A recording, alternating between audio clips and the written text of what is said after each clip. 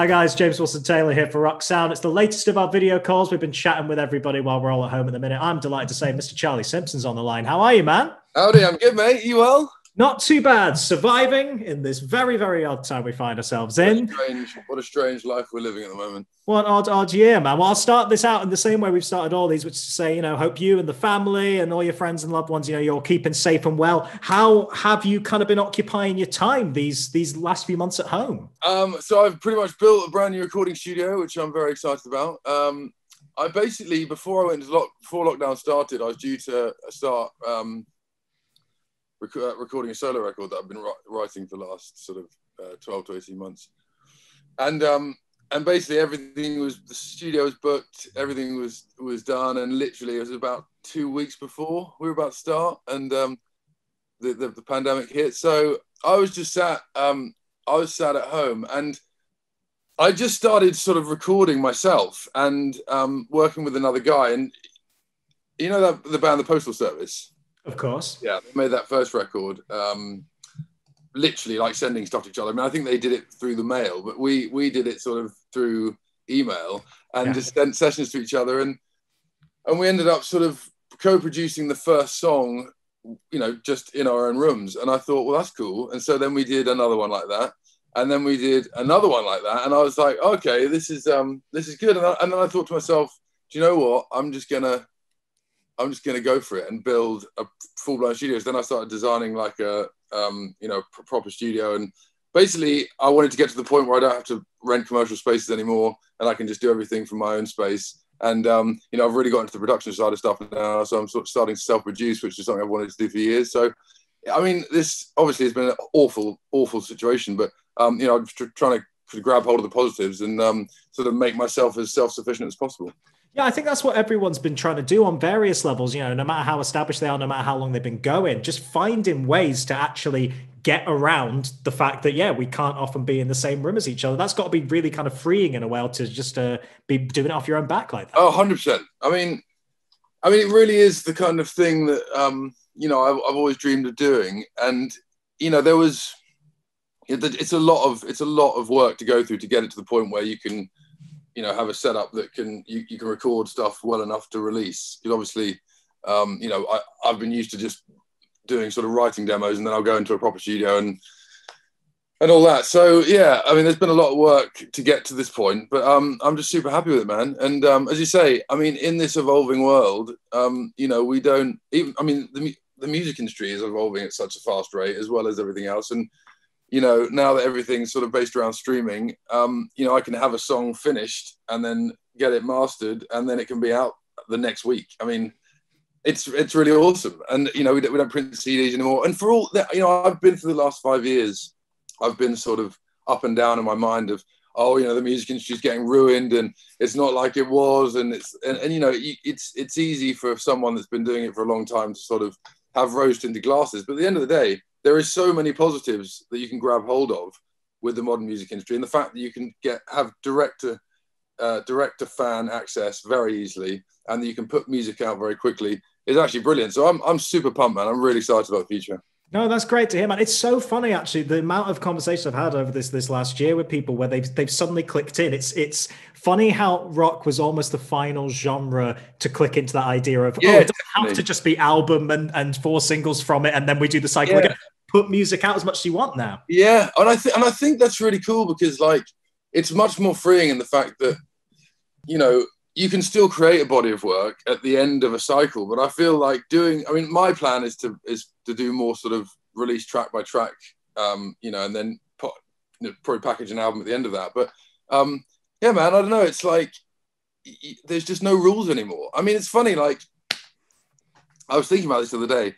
When Fightstar first came out, it was an incredibly different space. You had your genres very much carved in stone, and you couldn't mix. The idea of someone sort of. I listened to the Machine Gun Kelly record the other day, and I absolutely loved it. I thought it was absolutely brilliant. It's very cool. And I can't remember the name of the song, but I was listening to it on the train to London. I was like, it was like heavy punk rock, and then it suddenly went into a trap beat, and I was like, you just wouldn't have been able to do that 10 years ago. It just wouldn't have been allowed. That you would have been lambasted for doing that. And now everyone's like, yeah, man, it's awesome. So I feel like the rules have gone, the lines between genres are blurring, and it's like it's a very freeing time. So it's like you can just make whatever you want, and it's awesome. Yeah, no, it's so good to hear. And let's speak on that then, because of course, we've got that first taste of what you've been working on, what you've been cooking up. First solo album for a minute, actually. And like you say, you were kind of ready for it before this year all kicked in. What made you decide, right, next up is the solo record? I'm going back and doing some of that. I don't know, man. I think that I just started writing some songs, sort of tail end of, where are we now? Tail end of 2019. And I'd for a while, I'd wanted to sort of strip everything away. And do something on my own, which wasn't, because my last solo incarnation, which I loved, was more sort of folky and band driven, and I had like a big 5-6 piece band. And while it was great, I feel like I sort of hid behind that in a way, and I kind of wanted to just put myself in the most uncomfortable position, and the most uncomfortable position is just to put up a mic and a piano and just sing, and it's like, there's nothing to hide from then. There's nowhere, you're at your most exposed, and I feel like that was an exciting challenge for me. So a lot of the new stuff is very very stripped back. I mean, there is some more sort of production heavy stuff that I'm working on, but in general I just wanted to sort of strip away the layers and just make it very pure and very just very stripped, really. Yeah, we can hear that certainly on the single, because at the time of recording, we've heard I See You. That's obviously out there in the world now. And yeah, it is interesting how it's obviously it's still your voice and it's still very distinctively going to sound like you in that way. But like you say, playing in new territories. And that's something that I think, we can always admire about yourself, whether it's across the many different groups you've been a part of or even the solo material. You don't like to stay in one place very often, do you? I'm teeing up my rap album, man. That's my next venture. Here it comes. No, I mean, yeah, that's the thing. Like, and what I'm so grateful for is I feel like over the last 20 years, I've built a fan base that accepts anything that I choose to do. And I think my biggest thing is that, I always want what I do to be good, and I want to love it. And I want to love it. That's the most important barrier that I have. Like, when I release something, whether or not someone likes it or not is not at the top of my agenda. It's, do I love it? Can you hang your coat on it? That kind of thing. And I think that, but what's interesting is that, obviously I see people on Instagram and on Twitter and stuff being like, oh, if I was doing Busted, they'd be like, oh, I want to hear a Fightstar album, or I want to hear a solo record. And, you can't please everyone, but no one's ever like, sort of, fuck you, man. Like, do you know what I mean? It's always sort of respectful, and I'm really appreciative of that. So I feel like people wouldn't be shocked if I did do a rap album. I mean, I'm not going to do one, but do you know what I mean? It's like, yeah, it's like, I feel like people have sort of allowed me that creative freedom to do these different things. And I'd like to take that further. I mean, I'm cooking up a couple of project ideas with some friends that I'm super pumped about. And that will be different again. And it's just, music is an incredibly expansive art, and there's so much that can be had from it, so why just pigeonhole it into one area? Oh, absolutely. And I'm definitely saving that quote of you saying you're never doing a rap album, and we'll bring that back out in maybe 10 years or something. Just make sure it's saved there. We'll make sure that one for the future. And correct me if I'm wrong, own label this time as well? Yes. Like proper self-releasing stuff. That's got to be really exciting. Yeah, so that's another thing that, again, in the changing world, there's lots of opportunities for that. And for me, I feel like, because I've been doing this quite a long time, I sort of know the way it all works. And for me, I like to keep creative control, and I'm working with a fantastic distributor, and, it just works for me. And I think a lot of artists are going that way. And I just think it's the new sort of model, because major labels can't, they can't offer you what they used to be able to offer you, because the industry's changed. So it's like, apart from being a big bank, basically, it's like, and, I'm not dissing major labels. I think that there is absolutely positives for signing to a major for the right artist. And I wouldn't discourage anyone from doing that. But for someone with a fan base, and for someone that sort of knows the ropes, I feel like the independent route is a better fit for me. So I'm excited about that. Yeah, and I imagine, like you say, already thinking about what you're going to do next with other people and other kind of collabs and stuff like that. That's got to really open up your options with that already. The world really is your oyster, not just in terms of music you want to make, but when you release it, who you do it with, how you want to do it. Yes, yeah. Well, I think that's the thing. I think that the other problem with being, on big labels is the fact that they obviously pump a lot of money in, and you have to meet their bottom line. And so it's very much like you can't take things at your own pace, because it's you know, you're going to have to, they will check their statements, you know, their quarterly statements, and you have to be hitting a certain threshold, you know, for the amount of money they put in. And I just, all that stuff is just a pressure on the creative process that I don't like. So for me, it's like, I would much rather put my own money into it and pay for it all myself, and have full creative control, because then everything else is sort of relaxed, and I can sort of, you know, I can concentrate on the things that I love, which is making music. I mean, that's the only thing that really matters. You know what I mean? It's like that I get to a point where I'm able to express myself artistically and not have to worry about, I mean, even the business side of it. I hate, like, going into meetings and talking about all that stuff. It's like, you know what? I'd rather not, just leave that to other people, you know? Yeah, you're the boss of your own boardroom now. It's all good. Exactly. That's fine. You could just sit there, have your own board meeting. Absolutely done. It's all good. And like I say, yeah, the singles out there, I take it, like you say, you know, you're wanting to play with that kind of more piano sound, have the vocals very much at the forefront. Is that what we can expect from the rest of this record when it comes? Yeah, it is. I mean, it's a constantly evolving thing, to be honest. I mean, you know, we've got the next song ready to go, which will be coming out relatively shortly. So, and then from then on, I haven't really picked my sort of main singles after that. But yeah, to be honest, you know, I wrote like 20 songs, 25 songs, and there is a sort of pattern to that. But then I'm coming up with new ideas all the time, and that's another cool thing about being able to do, you know, running my own label. It's like, oh, do you know what? I think I'm going to release this one instead, which is a brand new song. So yeah, it's cool, man. I mean, it feels weird because it's definitely a different. You know, it's a different atmosphere and it's a different way of working, but it's something I'm fully embracing and something I'm super excited about.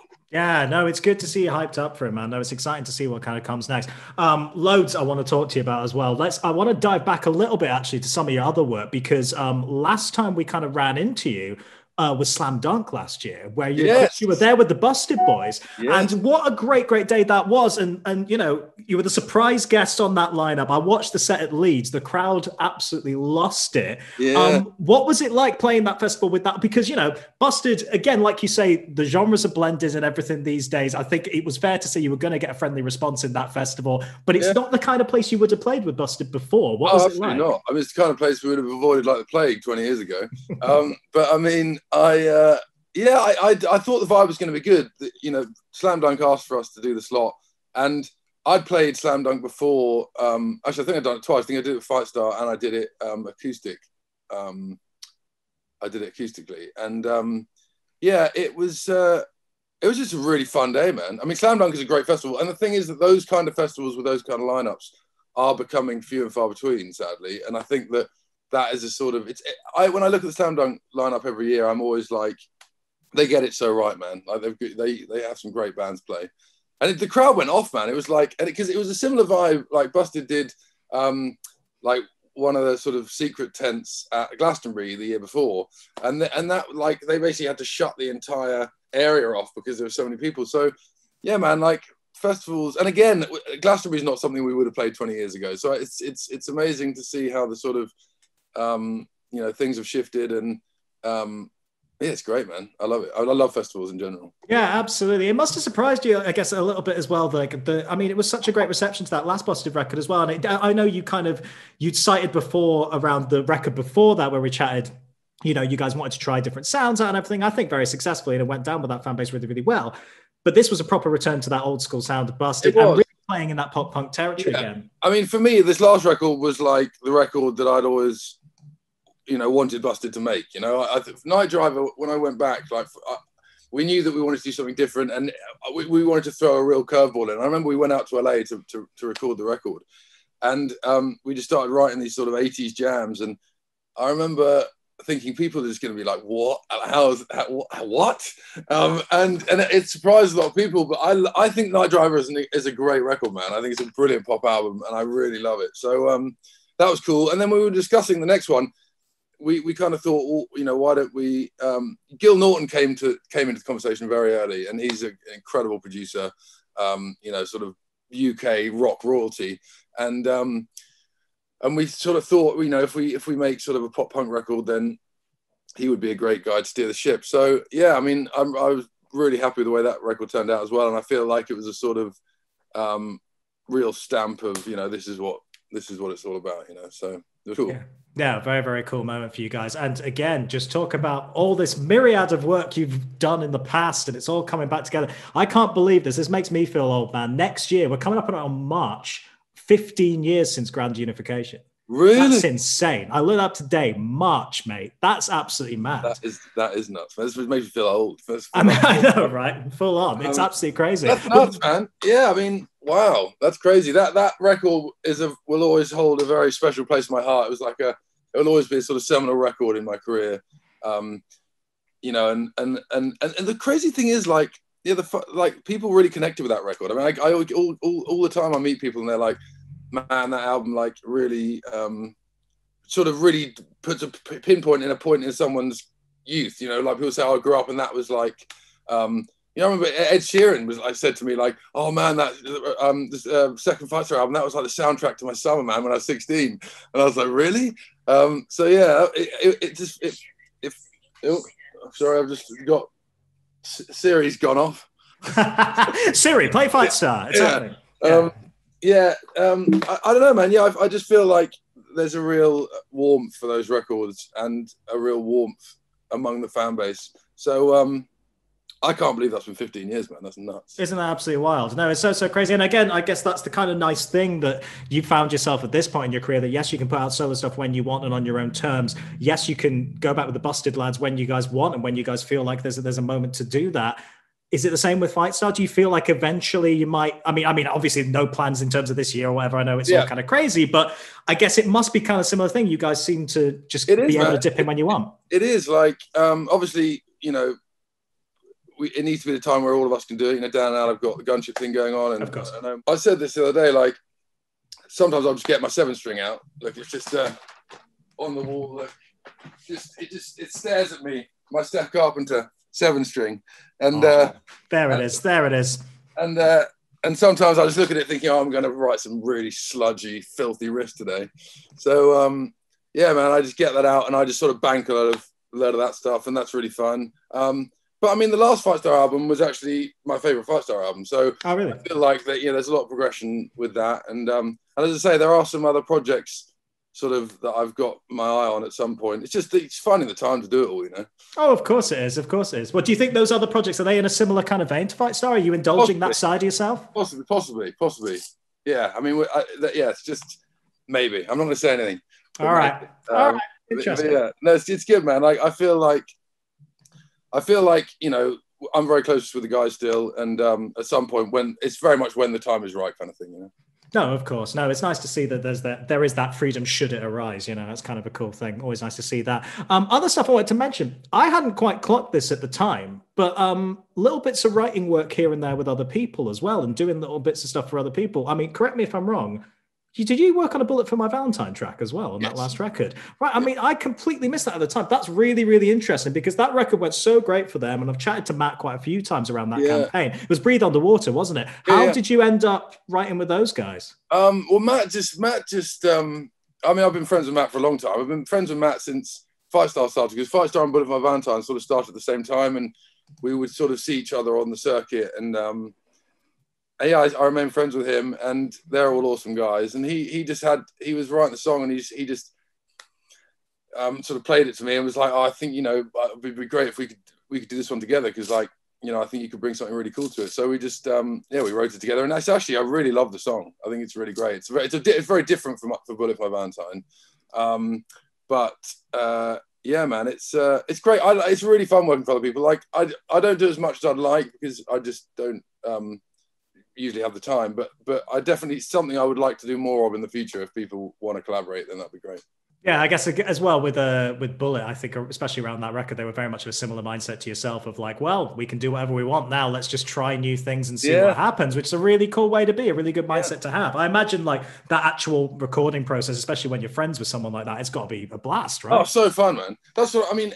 Any collaborative sort of endeavor that you can have with your friends is always fun, man. And it's like, I mean, I've done it a few times. I mean, I did a collaboration with This Is Menace with Jason, who drums for Bullet now. Actually got me involved in that, and and that was a really fun project. And I've done other bits and bobs, but yeah, and also it's like you sort of step into someone else's house, you know.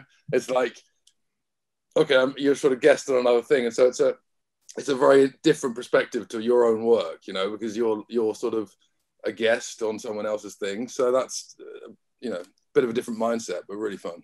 Yeah, cool, man. Well, I'll leave you with this then, Charlie. What kind of is next on the itinerary for you? We're very much in solo mode at the moment. We've got, you know, more music to come, more singles going to be coming presumably, and all that kind of stuff. How do you see all the other stuff working around it? I know everyone's done a live stream show at this point. I know everyone's trying to find ways to deliver beyond the music. Have you thought about how that might work yet? Funny enough, we have been talking just last week about the idea of possibly doing some sort of performance online. I mean, who knows when live shows will happen again? It's just I'm so sad for our, not just for the musicians, but for all my friends that are the crew who are just, you know, have really been hit hard by this. That sucks. But yeah, I mean, I'm definitely up for doing something. I just want it to be, I want it to be really cool if I do it. I don't want to just do it the same as everyone's doing it. Do you know what I mean? I want to make it really special. And we have had a couple of ideas of how to do, you know, a live thing, but we'll wait and see. And then hopefully by this time next year, we'll be playing live again. But at the moment, as I say, very much focused on my solo stuff. I've got some really awesome songs coming out over the next 6 months or so. So yeah, just keep on listening, keep on streaming, and look forward to seeing everyone when I'm back out on the road, man. Absolutely, man. No, we look forward to seeing you out on the road for sure. And in terms of, let's leave you with this, shall we? All these live stream things and everything. Anyone you've particularly enjoyed recently? I've loved how everyone's been so different. Who have you checked out and gone, oh yeah, that's a great achievement, that? For what, sorry? Watching other people's live stream shows. Is there anyone in particular you've watched of late? Well, no, there's one. I really wanted to see the Machine Gun Kelly one, and I missed it, annoyingly. But did you see that one? I saw bits of it. Yeah, I've seen a fair few highlights, so there were some individual tracks floating around. It was very cool. I mean, it's the Roxy. What a venue. That's what I mean, because that's what I mean for me. Oh, and actually, Def Havana did something. Yeah, James did a thing in the church, didn't they? Which looked pretty cool. So yeah, as I say, that's what I'd like to do. Something that's a bit different. You know what I mean? Not just sitting in your bedroom playing the guitar. Like, do something with a bit of pizzazz and something a bit different. So yeah, I'm just going to keep mulling it over, but hopefully we'll be able to do something soon. Yeah, and then after that, of course, out on the road, out seeing these songs played live, man. We look forward to it, and we look forward to catching up with you face to face when we're physically allowed to do that. But in the meantime, man, yeah, you know, all the best to you, all the best to the family and the bandmates, all that kind of stuff. And we'll see you soon, all right, man? Love Roxanne, man. Love Roxanne. Always, buddy, always. All right, Charlie Simpson, everybody.